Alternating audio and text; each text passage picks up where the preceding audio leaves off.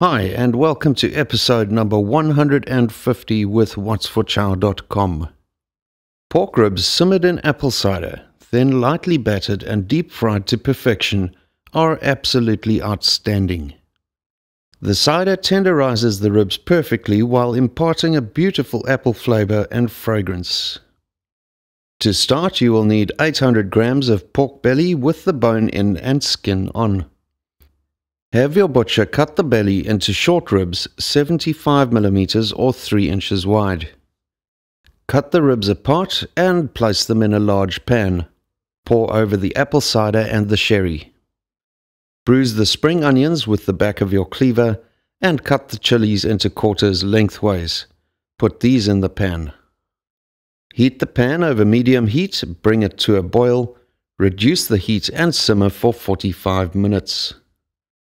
Remove the ribs from the pan and place them in a large mixing bowl. Combine the egg and the tapioca or corn flour in a jug and pour this over the ribs. Mix this thoroughly until the ribs are well coated. Fill your wok with oil to a depth of 50 mm or 2 inches and heat this to 180 degrees Celsius or 350 Fahrenheit. Carefully lower half of the ribs into the oil and deep fry these for 2 to 3 minutes until crisp and golden, turning once during the cooking. Remove the ribs from the pan and drain on kitchen paper. Repeat with the remaining ribs. Transfer the ribs to platters and serve immediately with the accompaniments of your choice. This recipe is available in full printable format on our website, whatsforchow.com.